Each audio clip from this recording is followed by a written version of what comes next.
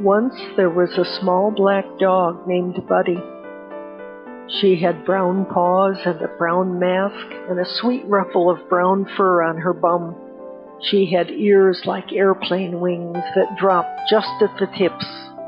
She also had a boy.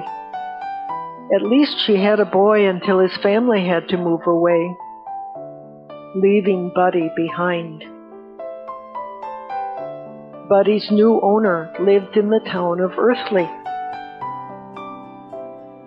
She was kind enough, but she didn't seem to know how to play with a dog. Buddy needed someone to play with. She tried to play on her own, but... Bad dog, bad dog.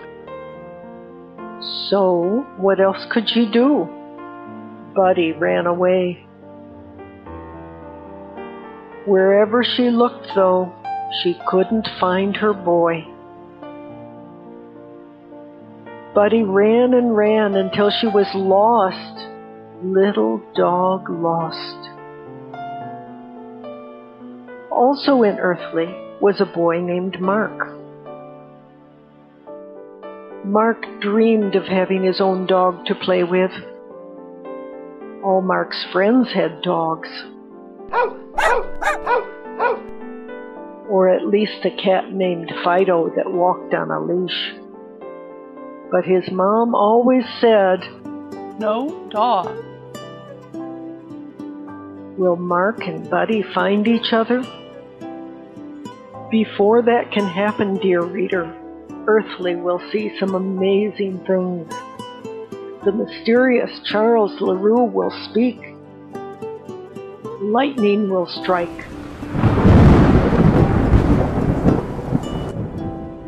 And all the kids and dogs and Fido will rally behind Mark.